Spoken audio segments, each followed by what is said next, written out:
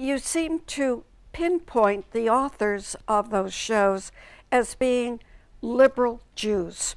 Well, not all of them. I mean, Susan Harris is not Jewish. There are plenty Nor of... is Gary Marshall. Nor is Gary Marshall. I certainly don't say that all of them are Jewish. Well, There's, of course, a lot of Jews in Hollywood, but that's because there are a lot of Jews at the top of any industry. Jews happen to be very hardworking. Well, pause it. Can we just pause it for a second? Seriously? I don't like where this is going. Wow, this is... Yeah, if you actually set aside Protocols of the Elders of Zion, actually had a lot of legitimate ideas about Jewish work ethic. Jews work very hard. Yeah, go ahead.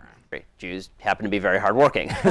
No. It isn't just that. They have a point of view that can be considered comic and humorous. That's true. I mean, there's a unique brand of Jewish humor, and that's been true since the beginning. I mean, go back to your show of shows. Everybody in that writer's room is a New York Jew.